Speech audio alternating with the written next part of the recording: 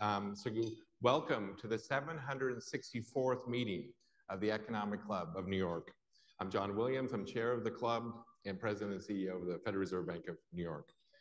The Economic Club in New York is recognized as a premier nonpartisan forum in the nation, and it stands as the leading platform for discussion on economic, social, and political matters.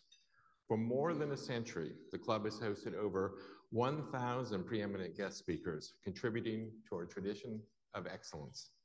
So I'd like to extend a warm welcome to students who are joining us virtually from Fordham University, Columbia University, and Harvard University. I'd also like to welcome members of our largest ever class of fellows, a select group of diverse, rising, and next-gen business thought leaders. We'd like to thank the Peter G. Peterson Foundation for supporting this program and the fellows' attendance at today's luncheon. As chair of the club, it's my privilege to preside this afternoon, and we'll start by bestowing the Peter G. Peterson Leadership Excellence Award, which will be followed by a speech by this year's recipient and end with a fireside chat that I'm very pleased to moderate.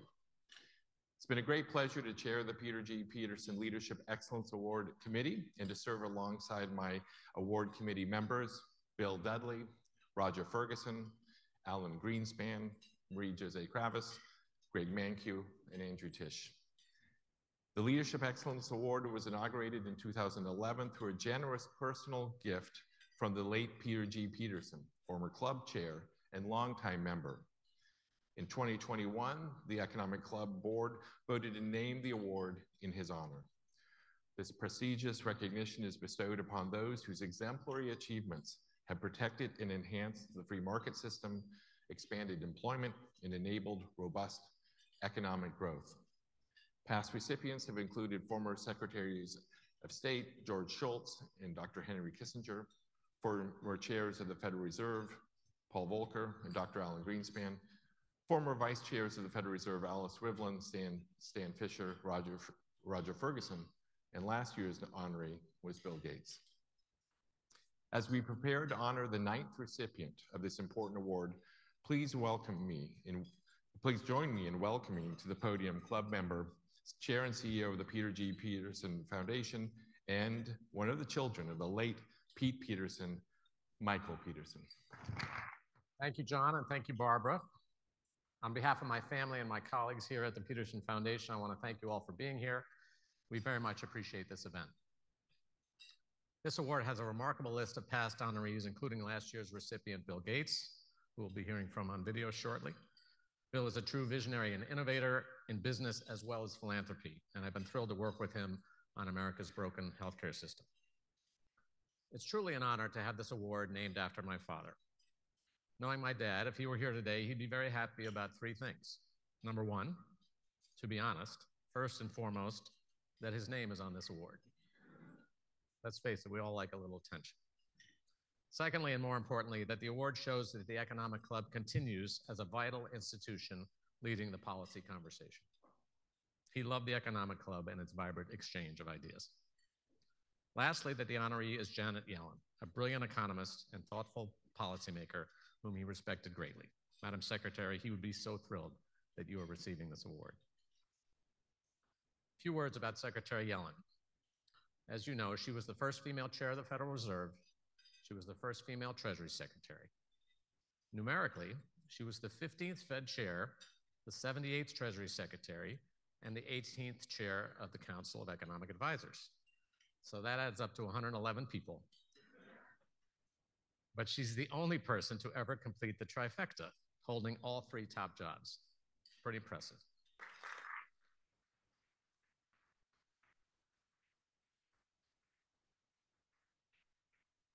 Well, as of now, she's the only person to complete the long-awaited quadrifecta. In addition to these modest titles, she now had some real prestige, the Peter G. Peterson Leadership Excellence Award. I know this is the day she was waiting for, where she could finally put something meaningful on your resume. She's also from Brooklyn, near and dear to the New York Economic Club. Anyone from Bay Ridge in the house? Brooklyn, at least? Oh, a couple shy ones, so welcome. And as far as I know, she's the first recipient of this award to have a rap song written about her, which I didn't realize. It's called Who's Yellen Now? And it's in the style of Hamilton the musical. So I promised my kids I would not try to sing it here today, but here is one of the lines. Bay Ridge represent, Brooklyn's in the cabinet. Damn Janet, go and get it, fifth in line for president. She knows the kind of stimulus it takes to pass a buck. I heard she called the housing crisis. She's qualified as, I think I'll just say she's a highly qualified economist. I think that'll do it. So a Hamiltonian rap song is very fitting because she is truly in the room where it happens. She's a tireless public servant. Her global travel schedule is exhausting to even think about. She's been to Brazil, Germany, Italy, Ukraine, India, Senegal, China, Zambia, and South Africa, and that's just recently. And there's no one more central to this major moment for fiscal and economic policy. The 2024 election will be a fiscal election. There are several major fiscal events looming next year, including the reinstatement of the debt ceiling and the expiration of the 2017 tax cuts and various ACA subsidies. My father started our foundation because he was concerned about the runaway debt, and I know the Secretary understands the dangers of that trajectory. Debt to GDP is a staggering 20% higher than just before COVID, and our structural deficits remain, with every forecast showing future spending growth far exceeding revenue growth. And of course, interest costs are rising. Interest will soon be the fastest growing federal program. It's already greater than what we spend on defense, and it will soon be more than $1 trillion per year. So the fiscal stakes are high, but America is fortunate to have a steady, experienced hand at the wheel. We'll probably need extraordinary measures to get through, once again, the debt ceiling, but with Janet, we're lucky to have an extraordinary person to handle it. Lastly, Secretary Yellen, I want to personally thank you for the dialogue and advice you gave me at the Peterson Foundation as we began our efforts to increase diversity in the economics profession. Your work in this area is so important, so thank you. With that, I'd like to welcome John back to this stage. Thank you very much.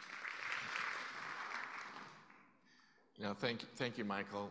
Before I share my thoughts on our honoree, we have a special message to share. So please enjoy this video from last year's Peterson Leadership Excellence Award recipient, Mr. Bill Gates. Secretary Yellen, congratulations on this well-deserved honor.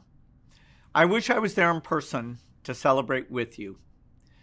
Throughout your career, you've broken many barriers and made history, not only in your current role, but also as the first woman to chair the Federal Reserve. It's all a testament to your incredible expertise and strong leadership. At every step, you've taken on tough challenges and fought for policies that improve lives in America and around the world. Your ability to navigate complex situations and make critical decisions in the face of uncertainty is very impressive. You're an inspiration to the business community, philanthropists, and anyone who wants to create a more equitable society. I know you'll continue to make huge contributions in the years to come. Congratulations. Now it is with great honor and admiration that we present this year's Peter G. Peterson Leadership Excellence Award to a visionary leader whose impact transcends industries, whose commitment to economic prosperity has truly reshaped our world. Janet Yellen, a name synonymous with groundbreaking economic thought, public service, and global financial stability, embodies the essence of leadership excellence. Through her career as a researcher, teacher, mentor, and policymaker, Janet has made her mark as a globally admired and respected thought leader and practitioner of monetary, economic, and regulatory policy. And she's done this with the highest integrity, public purpose, and human kindness. This being the Economic Club of New York, I cannot help but mention, as we heard from Michael, that Janet is a born and raised New Yorker, growing up in Brooklyn. But another little fact about Janet's youth was, in perhaps a harbinger of her future career, she attended Fort Hamilton High School, indelibly linking the first and the 78th U.S. Secretary of Treasury in history. Of course, Janet's many accomplishments and firsts are legendary, and Michael, you went through them, so I won't repeat those, but I will mention from a Federal Reserve point of view that within the Fed, she has held pretty much every policymaker role that exists. She was a president of the San Francisco Fed. We had the great privilege of working for her. She was a Federal Reserve Board governor, vice chair, and chair. Given your resume, I think we can honestly say Janet has truly done it all. In each of these roles, Janet has showcased a unique blend of strategic vision, compassion, and courage. From stabilizing financial markets to promoting inclusive economic growth, her commitment to societal betterment exemplifies the very essence of leadership excellence that the Economic Club of New York proudly celebrates today. Those of us who have been privileged to have worked alongside Janet have immeasurably benefited from her wisdom, her mentorship, and her example of what it means to be a public servant.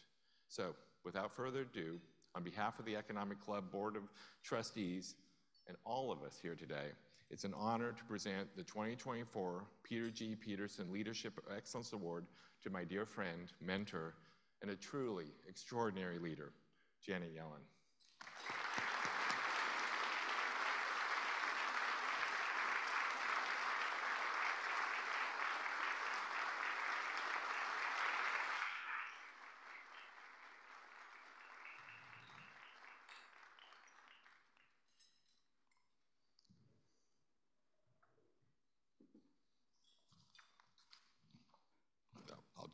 You can take the stage. Okay, thank you. Well, John and Michael, thank you so much for your wonderful remarks. It's a tremendous honor to receive the Peter G. Peterson Leadership Excellence Award and to join the ranks of the distinguished group of individuals who were its previous awardees. I'm also very glad to have the chance to speak to all of you today at a venue that since 1907 has served as one of the country's premier fora for discussion of domestic and global issues. I last spoke here at the Economic Club of New York in 2016 as chair of the Federal Reserve. I discussed a topic that was then at the heart of my work, the Federal Reserve's pursuit of maximum employment and price stability. Today, I will similarly focus on a topic I see as core to my work and to the Biden administration's agenda, expanding our economy's capacity to produce over the medium and long term, and doing so in a manner that is inclusive and environmentally sound. I first spoke about this strategy, which I've called modern supply-side economics, over 2 years ago at Davos. Today, I'd like to reflect on how we have applied it since, and specifically the roles played by the public and private sectors in boosting our nation's competitiveness and economic strength. We've seen a historic economic recovery since the start of this administration. Economic growth has proven resilient and strong in recent quarters. The labor market remains healthy with low unemployment rates. Prime-age labor force participation now exceeds its pre-pandemic high. Inflation is down nearly 2/3 from its peak, and we expect it to moderate further as rents and other critical price pressures stabilize. American businesses have contributed to this recovery, starting with their role in helping to distribute pandemic relief funds.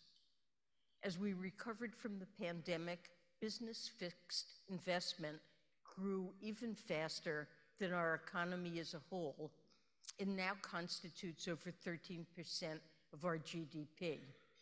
We've also had 3 record years of new business applications. Now, there are, of course, challenges.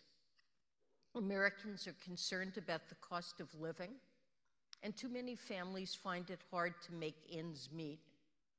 Addressing this remains President Biden's top priority. As we've driven our recovery, we've also worked to strengthen financial stability and respond to urgent issues at home and abroad. Here, too, the private sector has been crucial.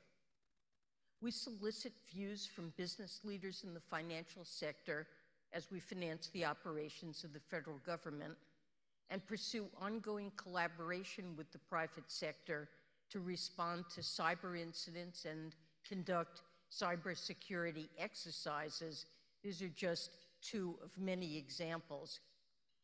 The US business community has also been key to our response to Russia's invasion of Ukraine, including as we continue to work to crack down on Russian sanctions evasion.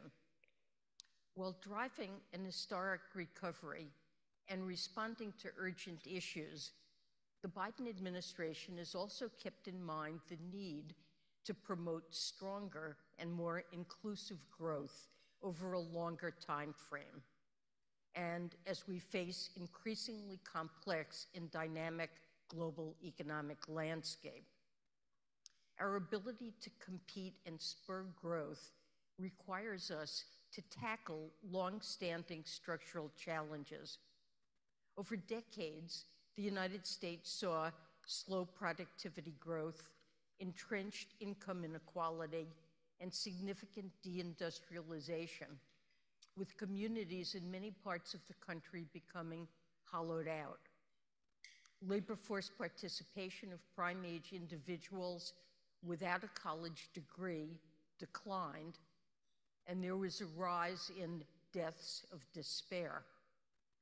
For too long, too many American workers and American businesses haven't been able to reach their full potential to contribute to our country's strength. Throughout my career, I've seen and participated in robust debates about the proper relationship between the government and business in addressing the challenges we've faced. We've learned through experience that heavy-handed central planning through government dictates is not a sustainable economic strategy. But neither is traditional supply-side economics, which ignores the importance of public infrastructure, education and workforce training, and government-supported basic research. Traditional supply-side economics wrongly assumes that policies such as tax cuts for those at the top and deregulation will fuel growth and prosperity for the nation at large. Instead, it's been clear to President Biden and to me that our economic strategy cannot be driven by either the public or private sector alone. Modern supply-side economics embraces collaboration with the private sector, targeting public interventions to create a supportive environment for businesses and to fuel private sector investments. We've also used public policy to address climate change and to encourage the private sector to reach people and places that historically had not received sufficient investment. This broad-based approach brings benefits not just for American workers and families, but for businesses and the economy as a whole. I'll focus today on how we're applying modern supply-side economics to spur greater US competitiveness and growth across three key areas: infrastructure, human capital, and labor force participation, and investments in R&D and strategic industries. I'll start with infrastructure, an important contributor to our economy's productive capacity. According to one analysis, a 10% increase in the stock of core physical infrastructure increases productivity by more than 2%. Yet, when President Biden came into office, infrastructure investment as a share of GDP had fallen by more than 40% since the 1960s. Well, we should be able to travel between major US cities with ease, assume the goods we order will arrive on time, and find talent to support scaling businesses. Instead, airports became outdated, ports were constrained, and there was uneven access to high-speed internet. I've heard the business community repeatedly emphasize the obstacles these shortfalls cause and how they hinder our competitiveness. There's widespread consensus that our country's outdated infrastructure slowed the flow of people and goods, holding back the US economy. The Biden administration is making massive investments to change this. The bipartisan infrastructure law is enabling ambitious projects to improve America's roads, ports, and highways. It's also our government's largest ever push toward affordable and universal internet access. This is in addition to the American Rescue Plan's many investments, including a Treasury program for internet and other critical capital projects that will reach over 2 million American households and businesses.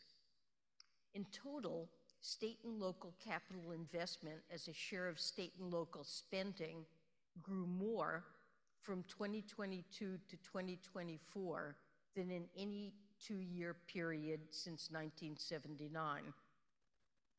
The private sector is making complementary investments. Real private spending on construction for transportation, for example, began to rise shortly after the bipartisan infrastructure law was passed that arrested a years-long decline. Over the past 2 years, it's increased by almost 20%. And this is the scale of investments needed to help drive our future growth. Our investments are also advancing our core objective of reaching people and places that had been left behind. Historically, we had seen higher infrastructure investment in states with higher median household income. But that's not what's happening now. Treasury analysis shows that bipartisan infrastructure law funding is going in greater amounts to states with lower median household incomes and the lowest rated infrastructure, where improvements are most needed. And funding has been spread broadly. For example, while only 5 states accounted for about 2/3 of investment in public transit in 2019, those 5 states account for only 40% of bipartisan infrastructure law spending. This matters not only because of fairness.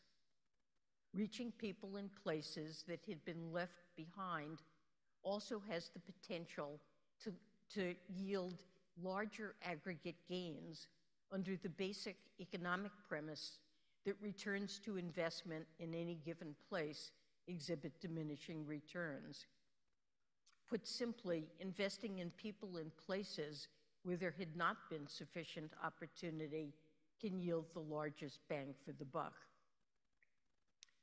Alongside infrastructure, the labor force is, of course, a critical factor in our economy's capacity to produce, and therefore to our nation's competitive strength. And here, too, we've seen significant challenges. Labor force participation, especially of men, has declined over the past 2 decades. The historic increase in women's labor force participation was a success story, contributing meaningfully to our country's growth. But women still face significant challenges to full participation, such as lack of affordable childcare. There are also significant barriers to the availability and accessibility of good jobs. In the 1970s, 3 out of 4 jobs required at most a high school diploma. Now, 2 out of 3 jobs require more than a high school diploma, limiting opportunity for the majority of Americans over 25 who do not have college degrees. There also had not been enough investment in alternative pathways to good jobs. Workforce development funding to states, adjusted for inflation, declined by 30% from 2001 to the end of 2020. Like poor infrastructure, inaccessibility of higher education and workforce development has not only affected the lives of individuals and families. In my engagements with businesses, I hear about the difficulty they have in finding the right talent to fuel growth. So the Biden administration is making generational investments and pursuing policies to change this as well. Treasury is encouraged using state and local fiscal recovery funds for workforce development. The Inflation Reduction Act provides tax incentives for companies to hire apprentices, supporting the expansion of these pathways. And in line with modern supply-side economics, the President's budget proposes ambitious policies to support strengthening the labor force, from guaranteeing affordable, high-quality childcare to expanding grants to reduce the cost of college. Across the country, these programs are being implemented and scaled with a particular focus on meeting private sector demand.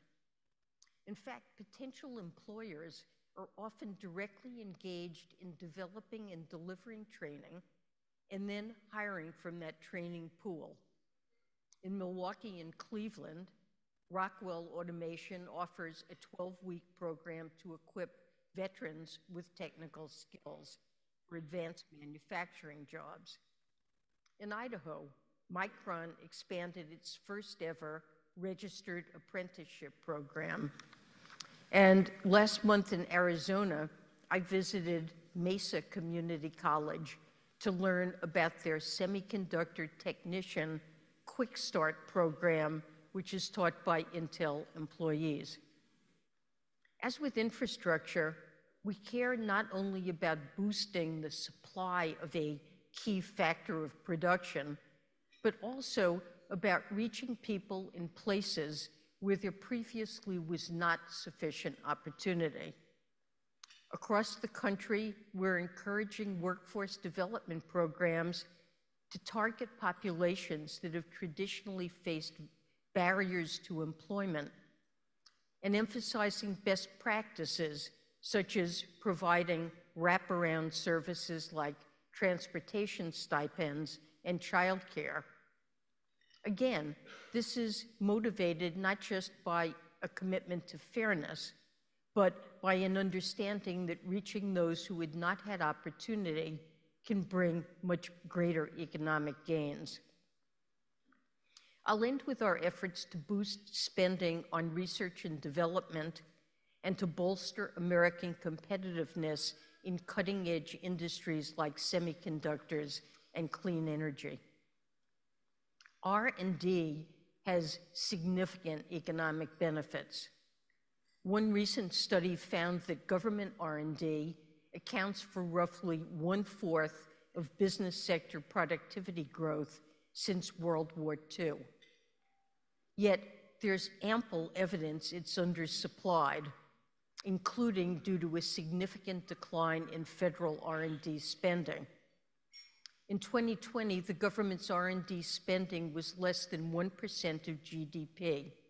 That's half of what it was in the 1960s. And the US share of global R&D has declined.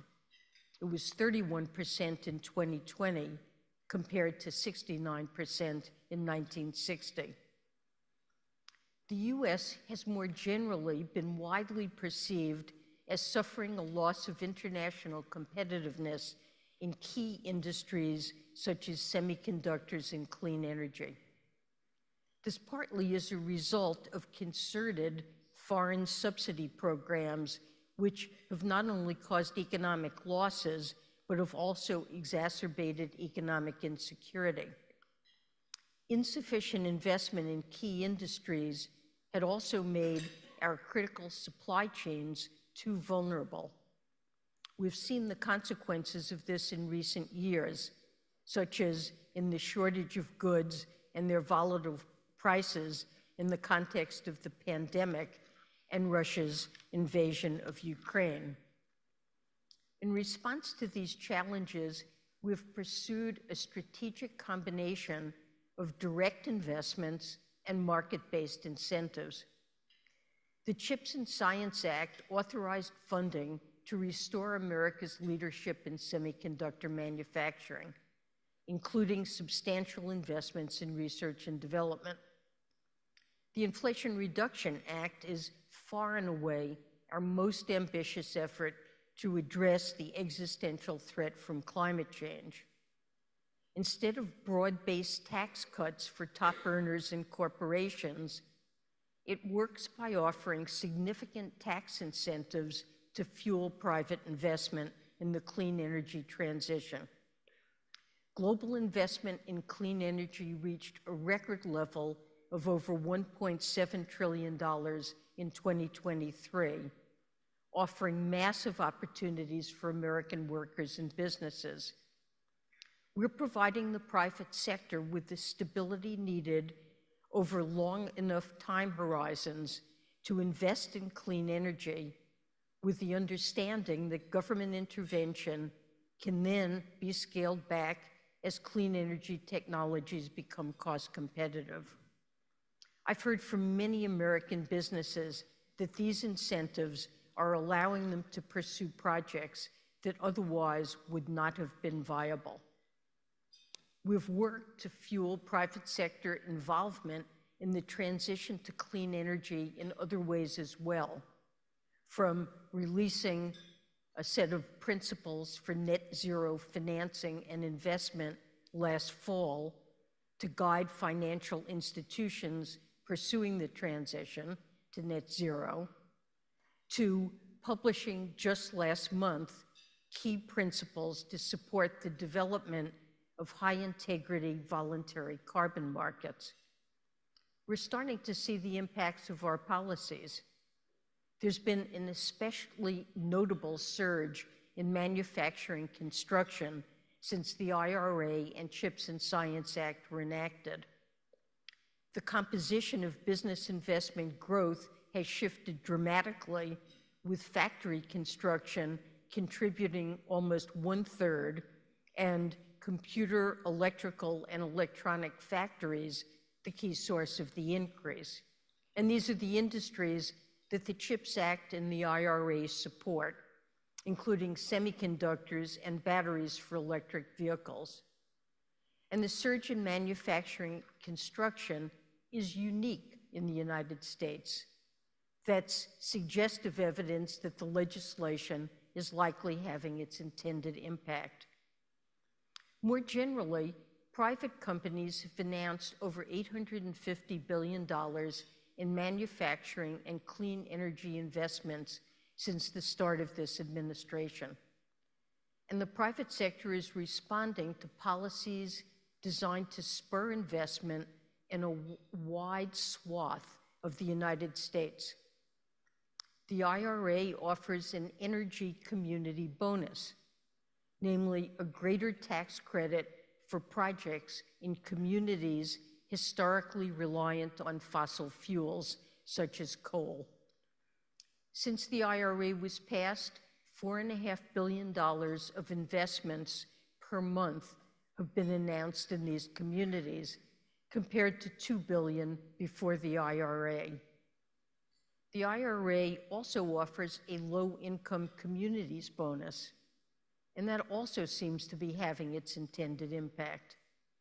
Since the IRA was passed, 75% of announced clean energy investments have been in counties with median incomes below the U.S. aggregate median income, and 84% have been in counties with college graduation rates below the U.S. aggregate rate. This broad reach contrasts sharply to the outcomes we saw under traditional supply-side economics.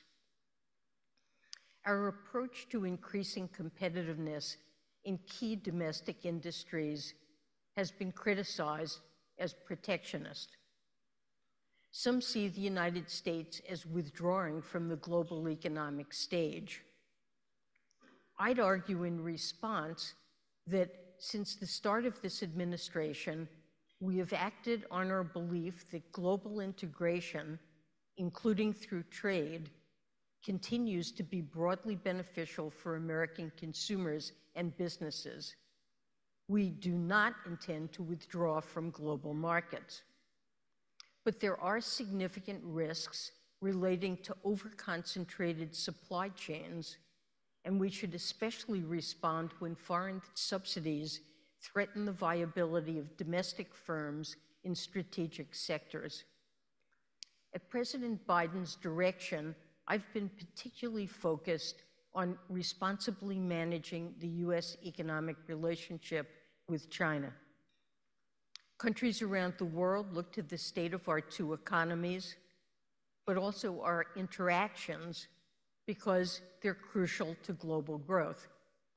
Together, China and the United States represent 40% of global output and have the two largest financial systems in the world.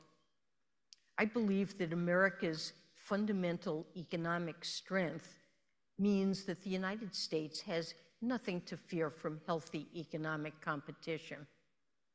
As I hear frequently from American businesses, China represents a huge market for American manufacturers and firms, supporting over 700,000 American jobs. President Biden and I reject the notion that decoupling would be in any way beneficial for the American economy. At the same time, we can only realize the potential benefits of our economic relationship if there's a level playing field. I am particularly concerned about China's enduring macroeconomic imbalances. China is a global outlier in terms of its very high savings rate, 45 to 50% of GDP for roughly 20 years, and that is roughly twice the OECD average. Such high savings reflect a lack of sufficient domestic consumption demand and risk leading to an expansion in China's external surplus. At present, China is directing an increasing share of savings into manufacturing. Specifically, China's industrial policies channel savings into unusually high investment rates in select industries, leading to excess capacity. Now, this dynamic is actually a problem for China, as excess capacity usually indicates the presence of economic inefficiencies, as resources are trapped in less productive firms and industries. And in fact, the share of firms losing money in China has been rapidly increasing, recently hitting a level not seen since the early 2000s. China already accounts for 30% of the world's manufacturing output, and it cannot rapidly grow that share without causing displacement globally. And China cannot assume that the rest of the world will rapidly absorb huge quantities of excess production to the detriment of domestic industries in other countries. This overcapacity threatens American firms and workers, along with those around the world. We saw in the past how overcapacity can decimate businesses here at home, and we're now seeing the risks of that happening again in key industries that matter to our long-term growth, such as electric vehicles, lithium-ion batteries, and solar, but also across a range of manufacturing industries. The scale of China's subsidies and industrial policies is hard to quantify due to lack of transparency, but even conservative estimates suggest that they far exceed that of other countries, which is why we see economies ranging from advanced to emerging markets launching trade investigations. And China's overcapacity risks our supply chains being artificially overconcentrated posing additional security and economic concerns.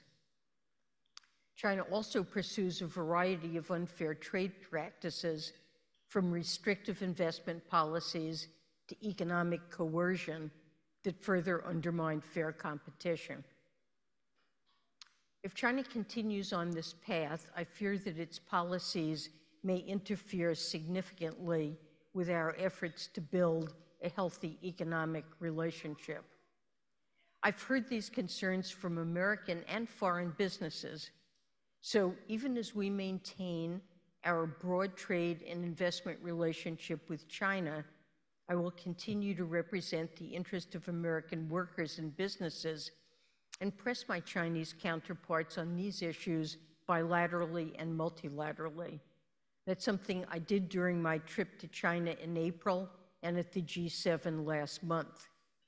At the same time, the United States will continue pursuing an approach I've called friendshoring, which involves deepening ties with a wide range of trusted partners and allies in order to diversify our supply chains and support long-term growth. This also creates significant opportunities for our private sector. Ultimately, I believe the modern supply-side economics approach, applied to the areas I've spoken about today and to others, is putting us on the right path to building an economy that serves us well for the long term. Collaboration between the public and private sectors is at the heart of this approach. I've seen the potential of such collaboration throughout my career, and we've worked over the past 3 years to realize it. The challenges we face are deeply rooted. It will take time for the investments the public and private sectors are making to fully pay off. As we look ahead, we will continue to partner with American businesses, especially as we navigate shifts from geopolitics to the ongoing energy transition to developments in cyber and artificial intelligence. I believe our efforts will help us regain our economic strength in areas where we've underinvested and extend it further in other areas, and do so in a way that benefits all Americans. And I look forward to our continued work. Thank you so much for having me here today, and thank you so much for this honor.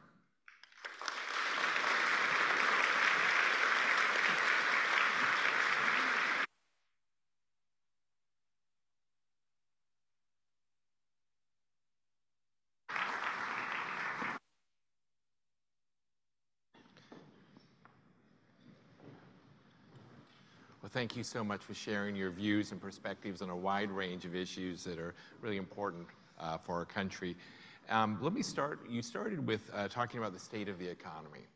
And so could you talk, as someone who's followed the U.S. economy and been an astute observer of the U.S. economy, how do you see the U.S. situation and outlook? And what do you think are some of the indicators that you think are particularly relevant to you as you think about the economy, especially for the members of the Economic Club of New York? So I'd start by saying that it's worth comparing how the U.S. is doing with how other advanced countries, our G7 peers, and other advanced countries are doing. We're enjoying the strongest recovery of any advanced nation, and our strong growth is really lifting growth globally. It's worth recalling that last year, almost all economists, I think it's fair to say, were predicting that we would have a recession. That's something we've avoided, and we now continue to see solid economic growth. The labor market remains strong. We haven't had a period with unemployment at or below 4% for almost 50 years, as long as we've had now. At the same time, I see pressures in the labor market as having gradually eased. Firms are having less trouble than they were a year or so ago hiring. Wages are rising, but they're increasing less rapidly. We're seeing fewer quits and a less frenetic pace of hiring.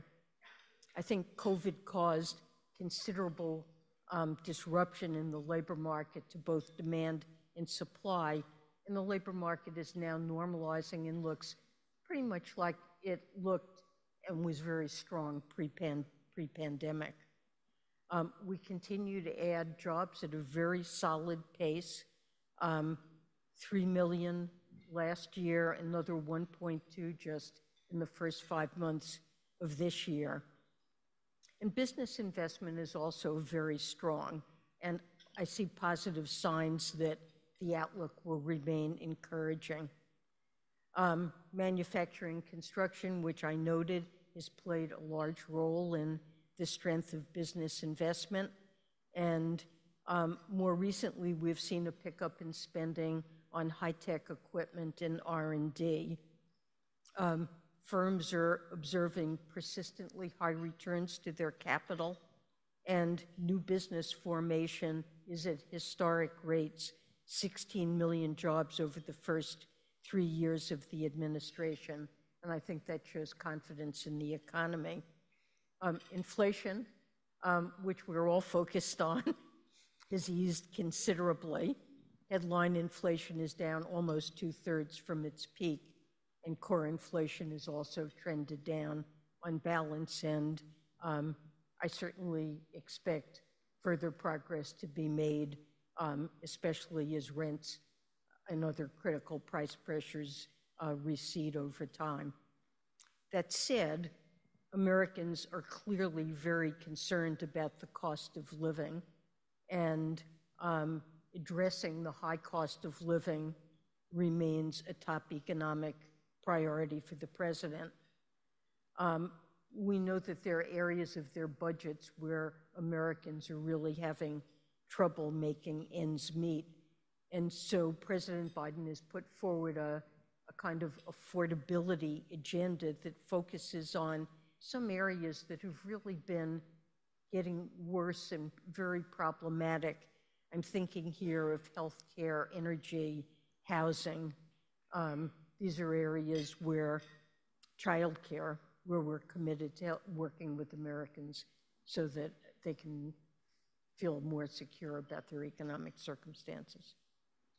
So in your remarks, you emphasized, the role of the private sector in terms of increasing American competitiveness, but broadly about you just said these things: investment, R&D, productivity, expanding the economy's potential, really. So where do you see, for a group of business leaders, either here or online, where do you see the greatest opportunities for American businesses, and currently and in the future? Well, I mean, I see just enormous opportunities in many sectors of the economy, artificial intelligence being an example of something where there are tremendous opportunities. But let me focus on one area that is important to the administration, and that's clean energy. And the Inflation Reduction Act that I've referenced is surely the most significant climate legislation in our nation's history, and it's created tremendous opportunities and will continue over time for American businesses. It is fueling investment in renewable energy. It's propelling us toward achieving our climate goals, and as I mentioned, it's creating opportunity in parts of the country that haven't seen it for a while. I've been traveling around the country to visit some establishments that were either expanded or opened up because of the Inflation Reduction Act. Last fall, I was in North Carolina, visited a firm called Livent, which has expanded its U.S. Lithium hydroxide manufacturing capacity by 50% because of the IRA. In March, I was in Kentucky and visited a firm called Advanced Nano Products, which is producing parts for a gigantic EV battery plant that's located near there. And of course, we're seeing a battery belt in the Midwest and South that's emerged because of the IRA. And then I recently was in Atlanta where I visited a firm called Suniva, which did path-breaking work in developing solar cell technology, but was driven out of business in 2017 because of Chinese dumping of solar panels. But because of the IRA, fortunately, the plant, although they had shut and locked the door, the plant was still there, and they've reopened it and are going back to making cells. So there are important business opportunities. And I think one of the important things, it's both that there are a significant set of tax incentives for the production and investment in clean energy, but also we had some, they were at a lower level, but it was uncertain year to year would they be renewed. Every year they had to be renewed.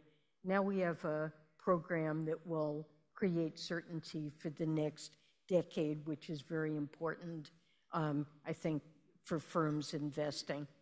And starting next year, rather than subsidizing particular technologies like solar and wind, we're moving to something called a technology neutral approach, so that innovation, if firms are innovative in developing new technologies to produce energy in a renewable way, technologies that none of us have even thought of yet, they'll be eligible for subsidies too. We're very busy at Treasury. We've already issued 60 or 70 pieces of guidance, proposed rules for what's necessary to qualify for these credits. One of the great features of these credits is sometimes tax credits are awarded to businesses that they don't have income and can't use it.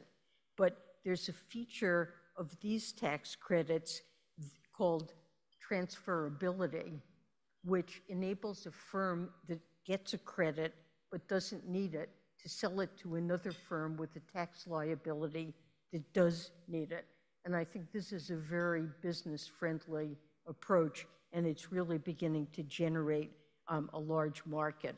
So researchers have estimated that we need something like $3 trillion a year in global investments to reach net zero by 2050. So there are a lot of opportunities here. Sure, thank you. So you mentioned geopolitics a bit with the Russia's war in Ukraine and the U.S. economic relationship with China.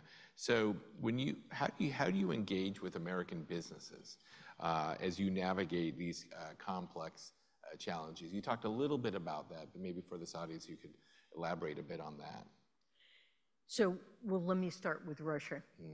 So we are trying to play an important role working with our allies to address Russia's brutal treatment and aggression against Ukraine.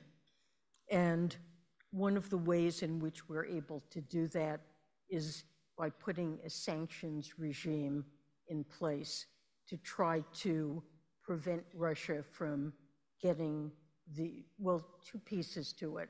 One is trying to make it difficult or impossible for Russia to get the military equipment or materials it needs to build its own military supplies. We want to make that as difficult as possible.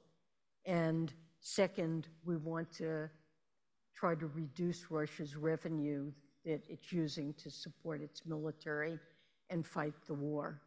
And really, this is a mission that can only be accomplished by working with the private sector.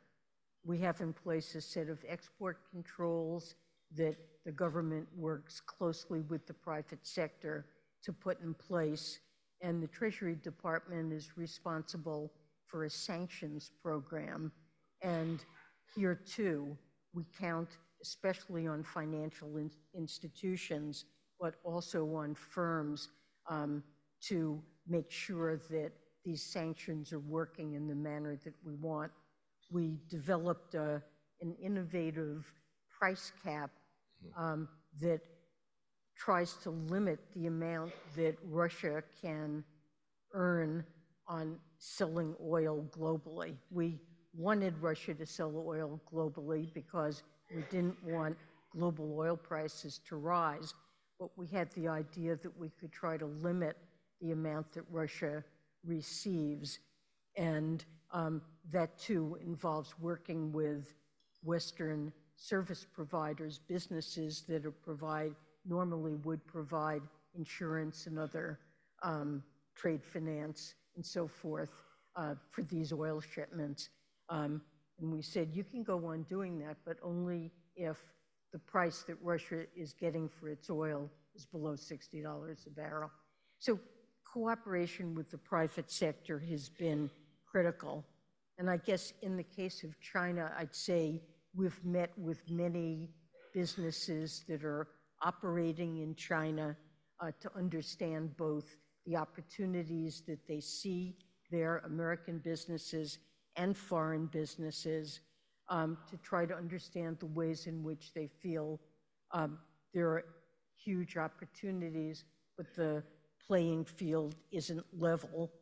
And I've taken their concerns directly to top Chinese leadership.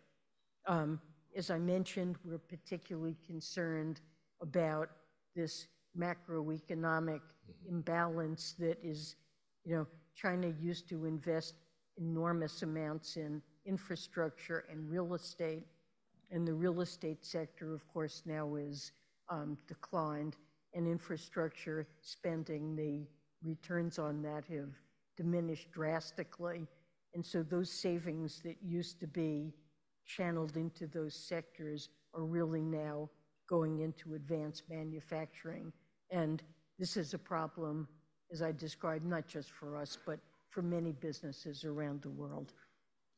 So I think we're down to just the last question in only 1 minute, but this is a question I think a lot of our audience wants to hear, especially the, I'll say younger, but I mean pretty much anybody who is, we have fellows, we have students who are joining us, and what's your advice to anyone who's thinking about entering a career of public service? And I have to ask this personally, when you were a high school student at Fort Hamilton, did you have any idea that you'd be sitting here as Secretary of the Treasury and speaking to the world about the economy? Well, I did go to Fort Hamilton High School. No, I had absolutely no idea. But when I took my first economics class in college, it was love at first sight. Yeah. And I knew that I wanted to do economics and hoped that I would be able to have a career in public policy, because I saw economics as a field that is both interesting in its own right and really important in pursuing the public interest and improving welfare. And anyone thinking of going into public service, I recommend it just immensely highly. I think the mission of government in terms of trying to work with the private sector and to address economic, social, health challenges, a broad range of challenges. There's a real role for government. It's not that government should replace the private sector, but there's a role for government and the private sector. And the work is fascinating and it's important.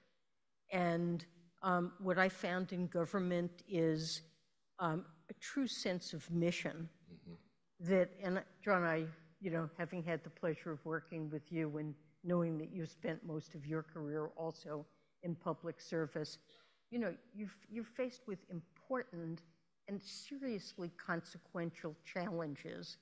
You go to work and find a set of colleagues who are completely committed to the mission of doing everything they possibly can. I remember when you and I worked together during the financial crisis, how we felt the weight of the importance of what we were doing and trying to address it, and a sense of camaraderie that people feel working on critically important projects together. The people that I've dealt with in public service are just immensely motivated, talented, committed. And, you know, what I look for in a job is, you know, a sense of identification with the mission, with the people, with the organization. And I found that, and, you know, whether your interest is in economics or in other areas, energy, health, whatever, there are wonderful jobs, and it's a really rewarding choice. Yeah, and you've been a role model for so many Americans and around the world in public service. So thank you for everything you've done. My pleasure. Thank you. Thank you. Thank you. Thank you very much. So I'll very, very quickly, I'll just wrap this up. First of all, I want to express my gratitude to you, Janet, for being with us this afternoon and for engaging in this great conversation. And congratulations on this extremely well-deserved award. And we extend our best wishes to you for your continued success in everything you do. Before we conclude, I have to do the usual part of just reminding everybody that we've got some great speakers coming up before we take a break. So on June 17th, we have Strauss Zelnick, Chair and CEO of Take Two Interactive. It's a discussion I'm honored to be moderating. And then on June 25th, we'll have my colleague Lisa Cook, Governor of the Federal Reserve Board of Governors, coming to us. Then we'll have a break for summer, a short break for summer. I'd like to take a moment to recognize the members of the Centennial Society who are joining us today. Their contributions continue to be the financial backbone of support for the club. And thank you all for attending today. We look forward to seeing you in the future. And for those of you in the room, please enjoy your lunch. Thank you.